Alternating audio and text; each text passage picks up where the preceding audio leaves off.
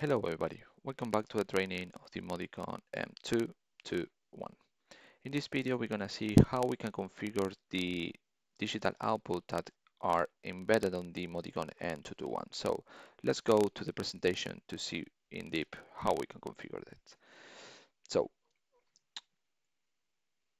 depend on the M221 that we have, okay, the amount of IOs and functionalities will change. Okay, this is the location just for you to see it, depend on the controller you have for the outputs. Okay, um, in order to configure the digital output, okay, we just need to go to the configuration tab, digital output, click in there, or you can click here on the button or where the outputs are located. And here we have the configuration view. So far on the previous videos, we see that we can configure the symbol, okay, so we can use the symbol in our program instead of using the address, and also what is important, the comments. What we're going to focus now in this video is the status alarm and the fallback value. So basically, the status alarm, there is only one output that you can configure with this property, okay. Once you click on there, you can see there is use only for alarm, okay, and you cannot use it in your code, okay. You will see this message, okay. And the idea of this is that the output assigned as a status alarm will always be in true unless the status is in stop or any other state, okay. So that is the mission of the status alarm. So imagine that you have a real problem or you have a process and the entity one is involved. So in order to guarantee that you are in a safe state, okay, you can activate this to give the signal that there is a problem.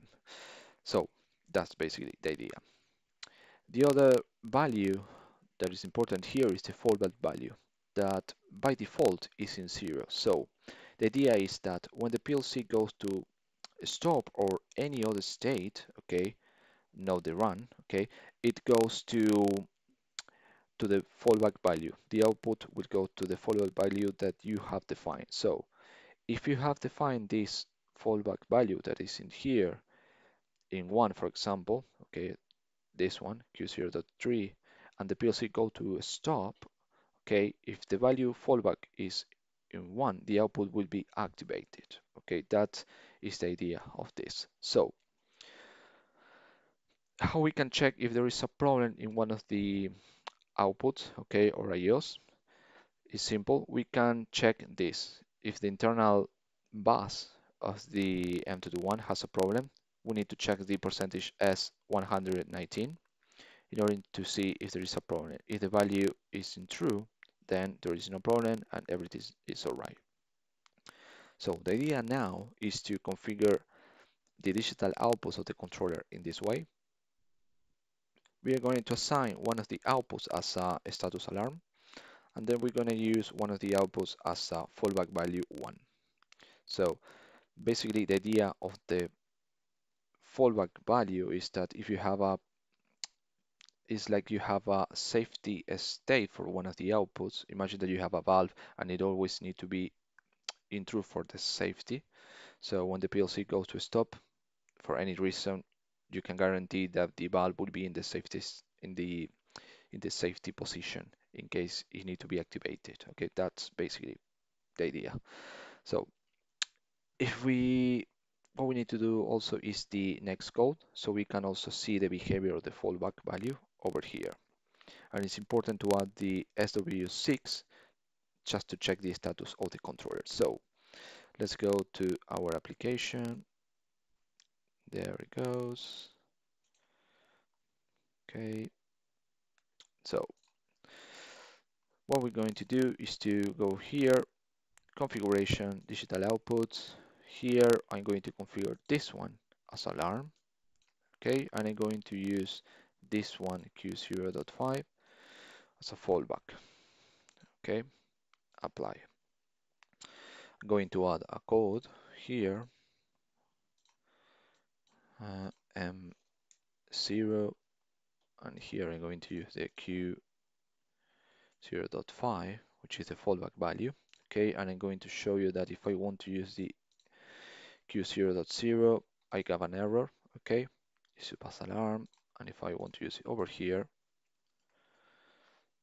I have the same message. Okay, you cannot use it when it's configured as an alarm. So I'm going to delete this. I have already created this animation table, okay, with all the status. Now I'm going to connect with the controller, download the application. Let's just show you the controller is in there. Just move this over here so you can see the iOS, okay, the LEDs. So, okay, download, maximize this, pay attention to the status of the LEDs, okay, just to show you how does it works. So right now it's in stop, and you can see there is something on over there. Okay, here you can see the status. This one that it was configured as a fallback value is in 1. Okay, as you can see in there, this is the one that you have over here in on. Okay, so I'm going to play this, and as you can see, the output 1, the 0, is in 0. Okay, so now when the PLC is running, okay, you can see in there that is activated. Okay, it's in 1. Okay, and the other one, the Q0, is in 0. So now you can see that the output Q0.5 is in false. Okay, and when I go to a stop, manually stop, okay, let me just move this so you can see this status over here is in run.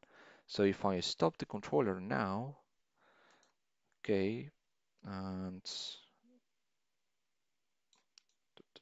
just to show you this status, okay, you can see that the output is activated. Okay, here you can see that the output 0 goes to 0 and the other ones goes to 1, okay, for the fallback value. Okay, so here you can see the controller status, which is in stop, okay, and this is valuable what we saw over here, okay, in the presentation, okay. So basically this is the additional configuration that we have for the digital output, the status, and the fallback value. So as you can see, it's very simple how to configure, and it's also very important to check the safety status that you require for the digital output that you have on your system. So thank you very much for watching this video, and I see you on the next one.